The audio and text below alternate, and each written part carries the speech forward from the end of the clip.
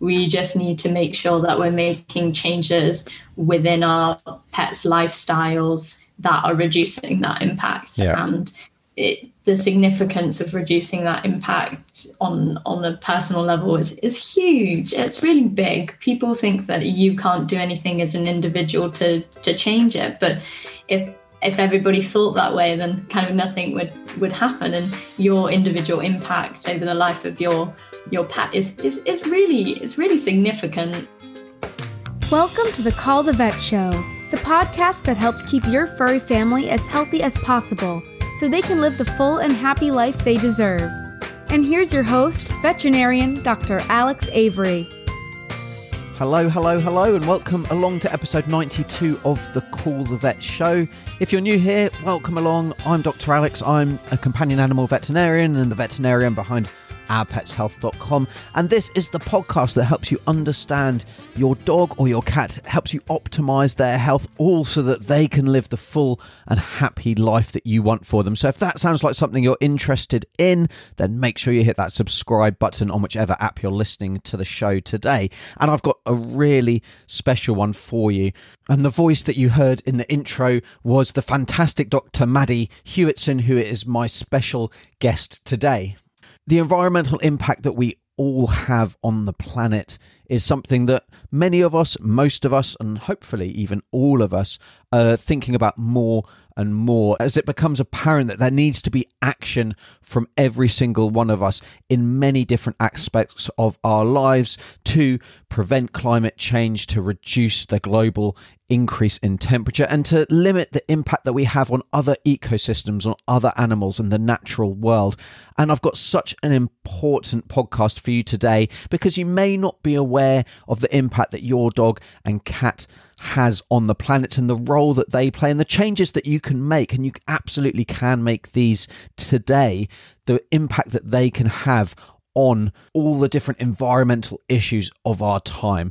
So if we want a truly healthy, diverse planet for our families to live in the future, it's absolutely the responsibility of all of us who are fortunate enough to class dogs and cats as part of our family to make the sometimes difficult changes that need to be made. And I'd love to hear your thoughts to some of the suggestions that we speak about today. So you can join in the conversation over on Instagram, where you can find me at Our Pets Health. Send me a DM, leave a comment. I'd really love to hear from you. And I hope that you'll be able to share this episode with your friends and family as well, because it really is important. And the changes that we can all make really can benefit each and every one of our families well into the future. Dr. Maddie Hewitson, it's a great pleasure to welcome you onto the Call the Vet Show. Thanks for spending the time to come and talk to us today. Well, no, thank you so much for getting in touch. Super excited to talk to you. So before we explore the impact that our pet dogs and cats have on the environment and what we can all do about minimising this, I'd love for you to tell us a little bit about your background, the work that you're doing, and how you ended up in the area of animal and more specifically pet environmentalism. So I'm in first opinion practice. I've just recently graduated from Nottingham Uni, and I have kind of been helping to innovate in kind of the pet health sector by creating an app called Petpanion, which provides pet health information to owners. It's a very owner-focused app so that people can avoid kind of the false information that's available on Dr. Google. Yeah. And so you have a easily accessible and personalized way of looking after your pet. Cool. Well, how do you manage to have time to do all that as well as just come out of vet school? It's pretty intense, but it's really fun and it's extremely rewarding. I had no idea I was going to be in this kind of app development space. Yeah. And then it kind of linked in perfectly with my other passion is kind of sustainability and trying to live as sustainable as possible. And then the more I researched into kind of pet sustainability, the more I was shocked on the huge impact that pets can have on the planet and on the climate crisis. And so then I was like, well, it just makes perfect sense to integrate that into the app's values. So currently we are working with Dr. Pim Martens from Maastricht University, and he also works at Amsterdam University, and we're developing a carbon pawprint calculator so that owners can calculate the ecological impact of their pet on the planet, which is really exciting, and then give ways which they can make changes in their life to kind of reduce that impact. And also with our partners who are Sea Trees, an amazing organisation, charity, they can also offset that and limit it even further from that point of view. So what kind of things do pets have an impact on? Because I guess people don't think, we're becoming an awful lot more climate aware and ecologically and environmentally aware, but I imagine most pet owners, well, the vast majority, don't really consider their pet as a big generator of, carbon-based things or consumables and plastics and things like that. So what kind of impacts do they have on the environment? Yeah, so it's really interesting. So even from kind of the pet accessory, so as with kind of the human clothing industry, you have the pet clothing industry and the pet accessories, and fast fashion kind of leaks into kind of the pet accessories that you buy too. So it's kind of the manufacturing, so the dyes that we use, as well as in human clothing, some of the dyes can be quite harmful to the environment, especially if they're not disposed of correctly. Then you have kind of the shipping of those clothing items from faraway countries, the disposability of it when they enter landfill, the actual what they're made out of. So polyester is from virgin petrol sources, fossil fuels.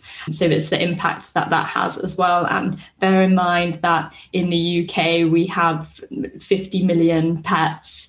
That adds up, especially across the world. And then you have toys made out of virgin plastics, again, entering landfills. And if you have a pet, especially a dog, that the indestructible ones are not always indestructible, and you can go through quite a few in your dog's lifetime. So that point of view as well. And then food is something that's really interesting. So in terms of pet food, there's been huge studies, something that Dr. Pim has been working on in his research. There's quite a few different studies out there, but it's like a dog can create up to 10.7 million tons of greenhouse gases through their diet in 1 year, which is kind of the ecological footprint, which is equivalent to that of a person. So it is a huge impact that they can have. And then looking into you have the main kind of four-stomached animals, methane production, so sheep and cattle, the food that they get, that impact on the planet, and then the actual animals themselves in kind of farming, which is in the spotlight at the moment. And then you have the less carbon emitting and sequestering animal protein sources such as fish and chicken or poultry in general. And then what's even more interesting is it's way more complicated than just a black and white picture. There's so many different factors that have a play into this, but organic versus free range, even that difference there has a huge impact on the kind of carbon imprint that your pet is producing. And then there's something that's in the spotlight at the moment is antiparasitics and their effect on the planet.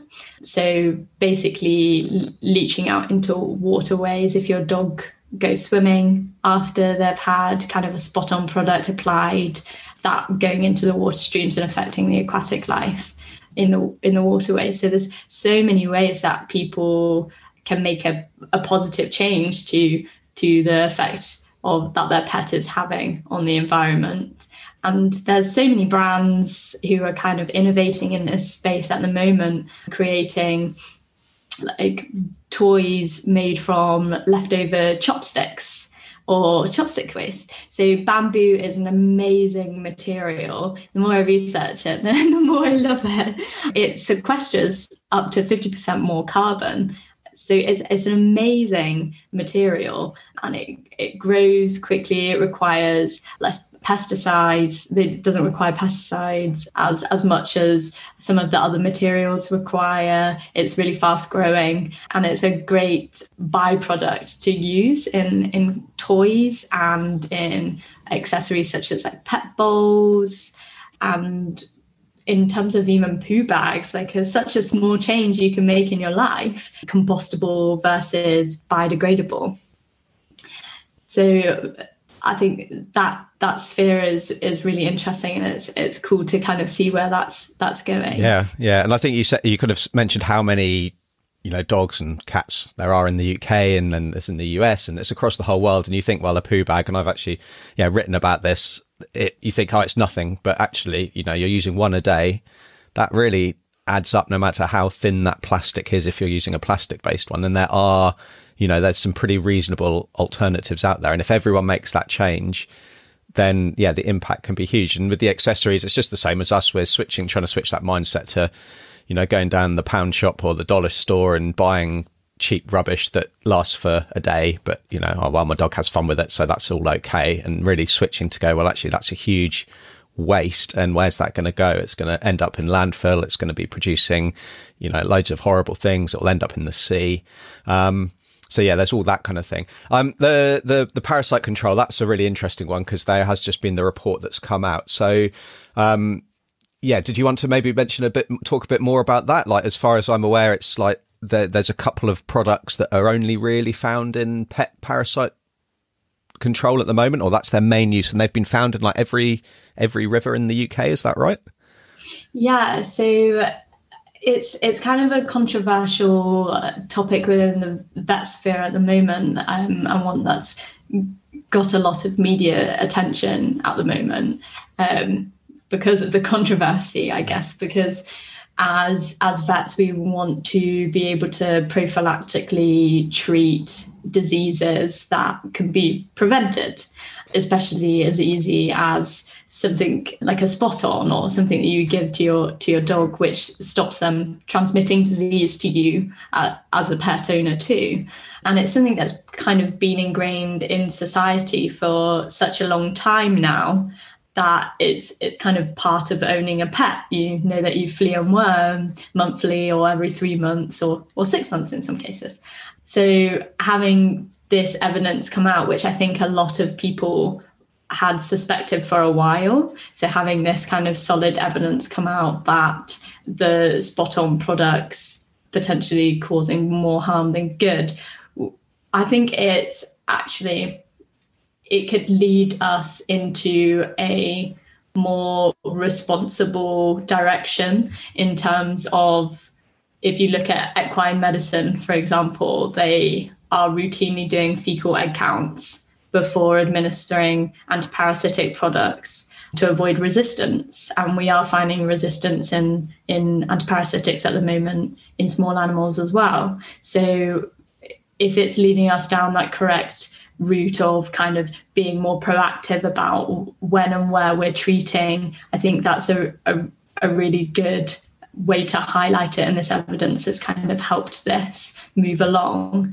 I would never encourage a pet owner to completely stop using antiparasitics, because especially in cases like if you have a cat with flea allergic dermatitis, for example, it's very important that you stay up to date with this. But in kind of healthy cases, you can speak to a veterinarian about moving over to potentially doing a fecal egg worm count. But I would always speak to a vet before. Yeah, absolutely. And that's more common practice, like in the States. I think they do like pretty much routine, or as my understanding is routine fecal egg counts before.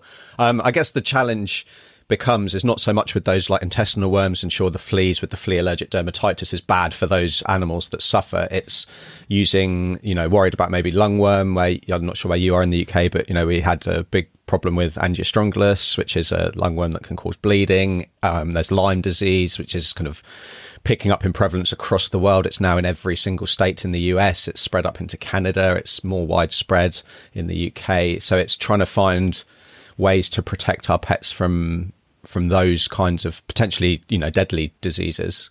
It's really interesting, and I think that this research has kind of sparked a kind of revolution in how we should be treating and thinking about it, because it's very easy to get kind of stuck in a routine of ways of this is how it's been done before, so this is how we should do it. And there is room for innovation and research into this. So there are certain anti-parasitic products that are less harmful than the others. But like you were saying, in terms of the increasing prevalence of lungworm and Lyme's disease, all of that comes with and as a consequence of the changing in climate. And the larger the changing climate, the more likely we are to have diseases become more prevalent in the UK and in areas where they weren't before. And it's hard to kind of, when you think about climate change, you think about floods, you think about people without food, you think about mass migration, but you don't think about it close to home. And people love their pets. There's no doubt about it. They really love their pets. And it's kind of linking that and making the education and resources available for pet owners so that the link is easily made that, okay, so this action, it may not feel like it's affecting me right now, but if I continue to buy lots of accessories, lots of toys, lots of food, that will have a huge impact via my pet on the planet. And then that can influence climate change, which is influencing kind of the health of my planet, the health of my pet.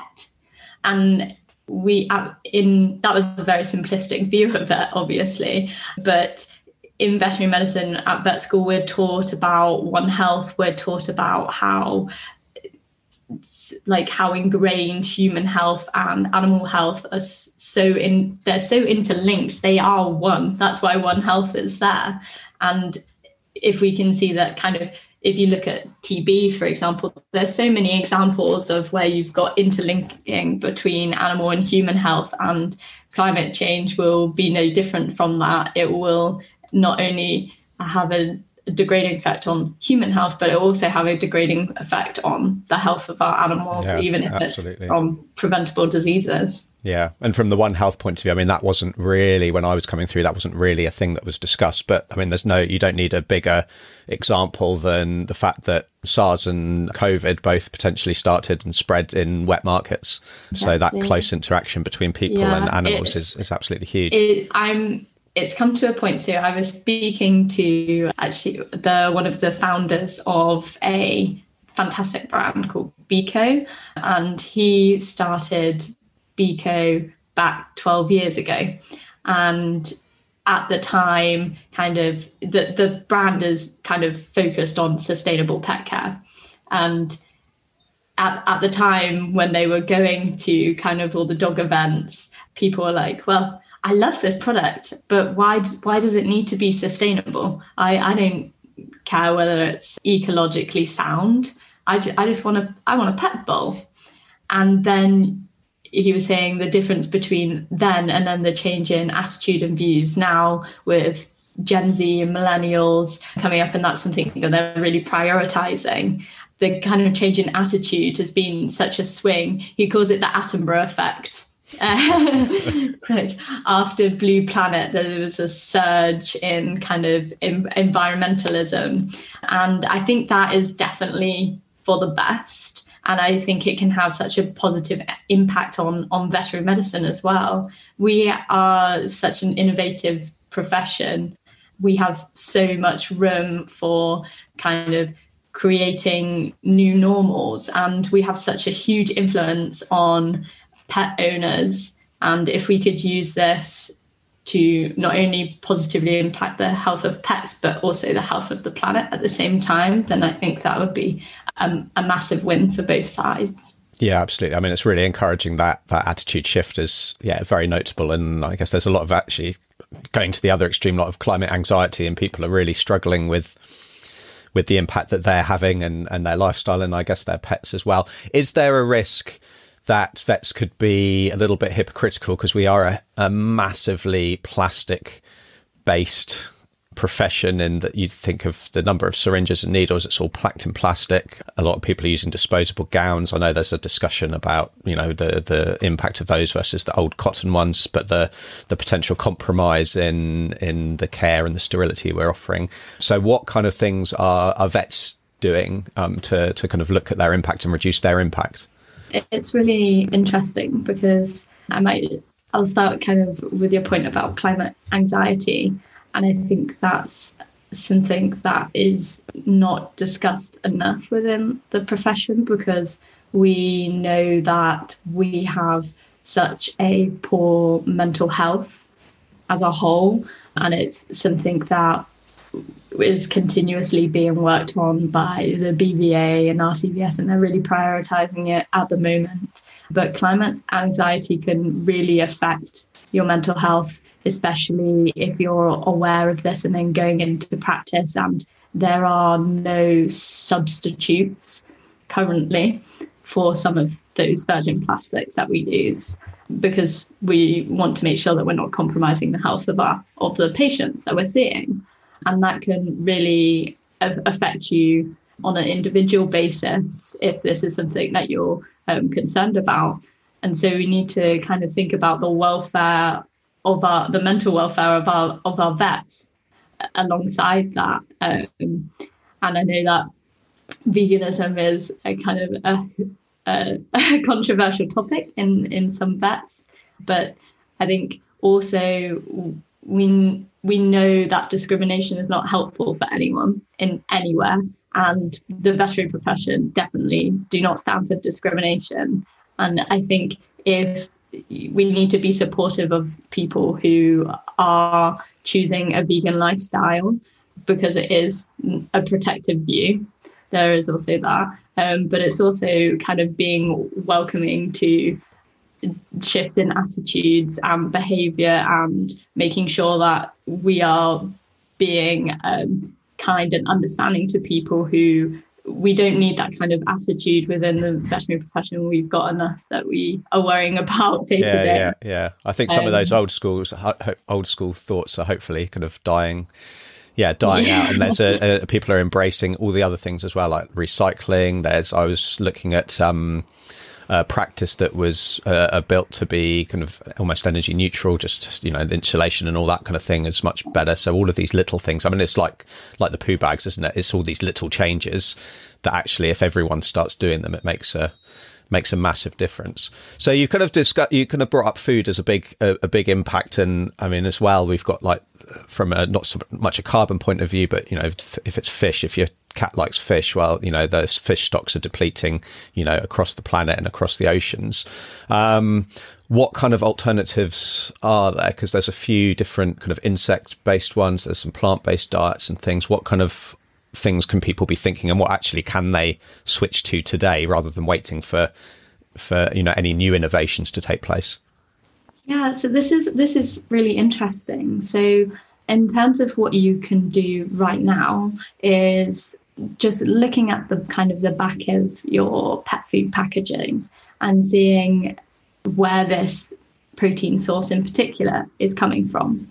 So in terms of fish, you can buy foods now that are marine body certified, so MSC certified, and that means that they are being sustainably caught and sourced, not from fish farms. Usually they are pole or line caught, looking for, we know that kind of depleting main predatory fish such as kind of salmon and tuna are more degrading on the environment than potentially having your protein source being from haddock or cod.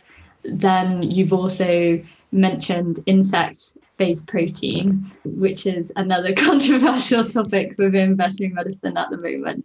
So it's an amazing innovation, and potentially could be life-changing for hypoallergenic animals because it's classed as a novel protein. But there hasn't been enough research into the kind of long-term health effects of insect protein on cats and dogs. And we have to be especially cautious about cats because of taurine deficiencies as obligate carnivores. Yeah. So there is definitely more research needed into that kind of sphere of animal pet food, but I know that it's occurring at the moment, and I think there's exciting things to come, and I would be interested in seeing the results of that. But as we are an evidence-based profession, as vets, we can't really recommend insect-based protein at the moment because of the lack of research. But definitely excited to watch this space. Watch this space. And even if you're not, even if you're choosing a standard, bovine or sheep-based diet, there's a big switch to, or becoming more common, like the premium, the human quality. I mean, there's all of these terms that get bandied around that don't necessarily mean anything, but people want to feed the same steak that we're buying off the shelf. But the potential there is that we're using less of the kind of the byproducts, which are still perfectly good. And it's just that kind of terminology makes us think that people are, kind of scraping the muck off the slaughterhouse floor, which isn't the case. And so we're not using the whole of the animal. And that has a bigger impact as well, doesn't it? No, definitely.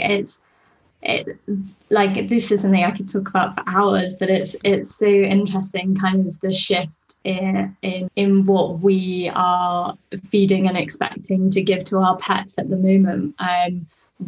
We've gone from just having just brown pet food and the biscuits, or kind of offcuts of meat and offal, category 3 waste, and then you compare that to now when dogs are being fed kind of prime cuts of meat. That hugely increases the ecological pawprint on the planet, because you're having a whole nother animal that is being reared for that product, and that waste product then that would have been used is now going in the bin, and so that animal has been raised and not all of it's being used, which is even worse for the planet.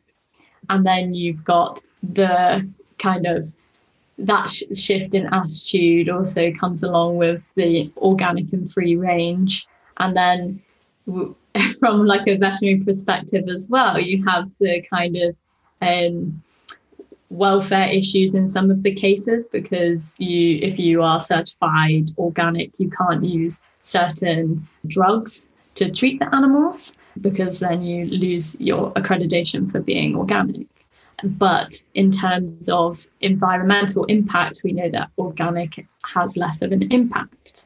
So it's trying to work alongside farmers and stop like animal production to help them create a place of good welfare, but also reduce the impact that we have on the planet. It's really interesting area, but something I don't think is made clear enough to pet owners. You have this kind of greenwashing going on, especially at the moment, with kind of people saying this is sustainable, this is good for your pet, this is prime protein. But it also comes along with the overconsumption of pet products, because we know that also it's the majority of animals are actually over-consuming the energy. They consume more energy than they need to sustain their normal activity levels, and that links to pet obesity. Again, like I think, like I said earlier on in this conversation, it's the main disease that we have in the UK and in the US is pet obesity, and it's majorly overlooked because you see these cute fat cats and they look really fluffy and like Garfield, and everybody wants them. Yeah, it's funny. Like every conversation that I have, and every piece of content that I do, there's always a mention of obesity. It's such a huge issue, and it has such a massive impact on everything else, really. That kind of increase in consumption, you just made me think, there's all these things like the monthly dog boxes and things that have got 3 different toys for your dog and a couple of snacks and all that kind of thing. And it's just, if you think about it, it's pretty disgusting that you think that your dog needs all that when there's homemade options, and really they just want your attention and a bit of exercise and all that kind of thing. They don't need all of these fluffy, squeaky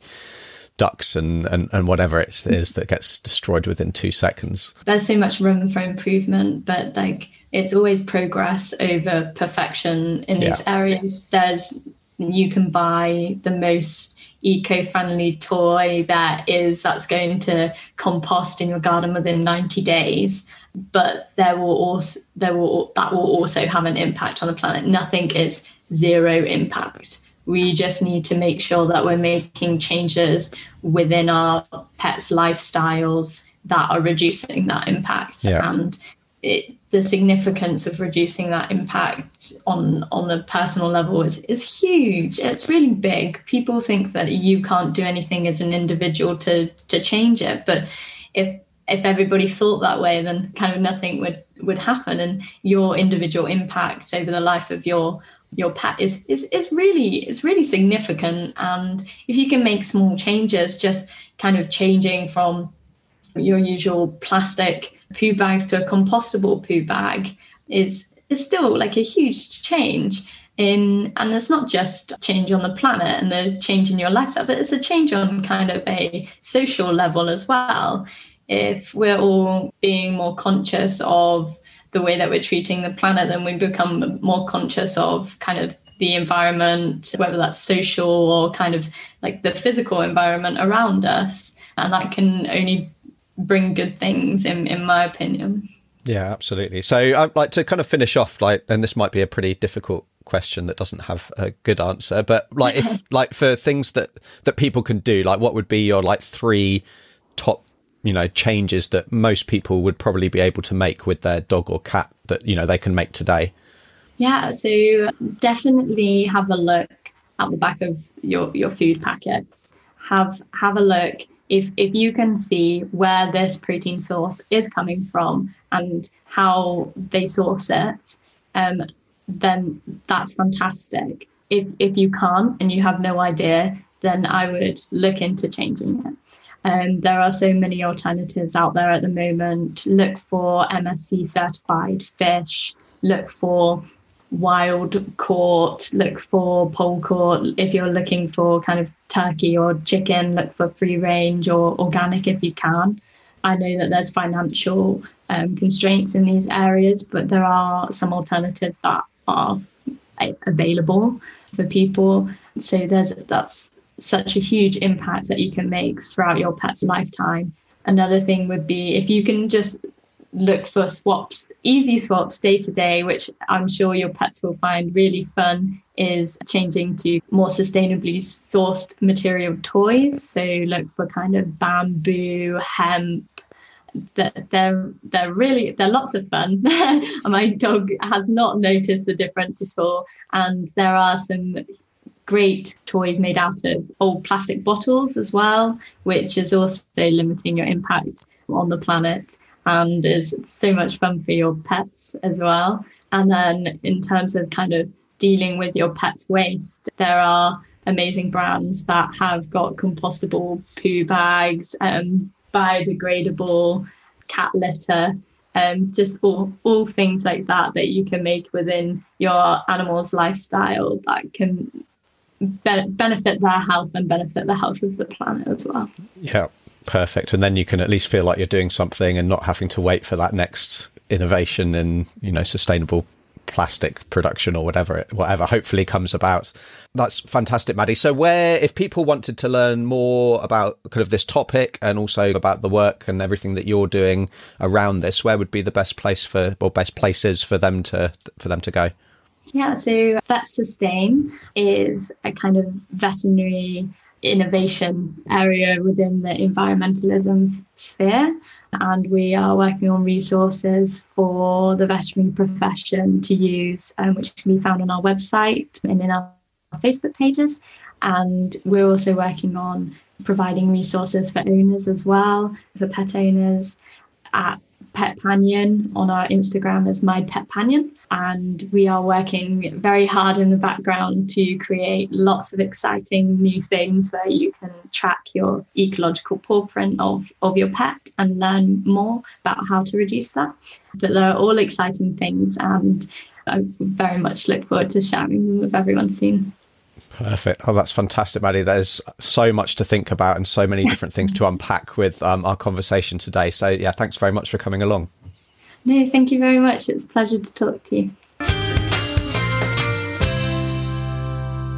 I really enjoyed the conversation that I had with Dr. Maddie Hewitson. It was a hugely important topic, like I said at the very beginning, and there was loads that I learnt as well in that chat. So it's very difficult sometimes to keep up with all of the different aspects of anything to do with veterinary medicine and our pets' health, but the environmental impact of our lives is just becoming more and more apparent. And yeah, I was so pleased that there was some fantastic take-home changes that we can all make in our lives today, and definitely some things to look for in the future. Now, clearly, it's not as straightforward as you might imagine, and one thing that seems good on one hand may be detrimental on the other. But so long as we're thinking about these things and we're trying to make the right changes, that can only be a good thing.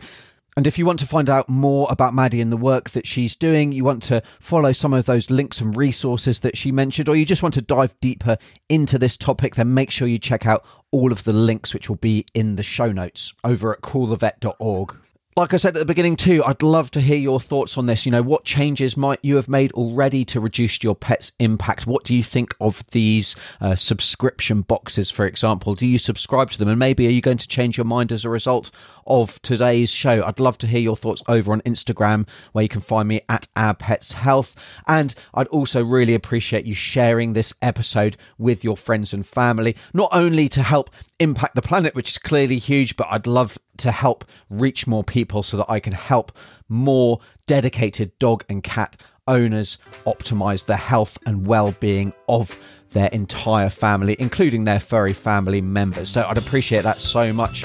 Next week, I'm answering another one of your fantastic questions. And so until then, I'm Dr. Alex. This is the Call the Vet Show. Take great care. Thanks for listening to Call the Vet. For full show notes and any links mentioned in today's show, head over to callthevet.org, where you can also submit your question to be featured on an upcoming episode. We'll see you next time.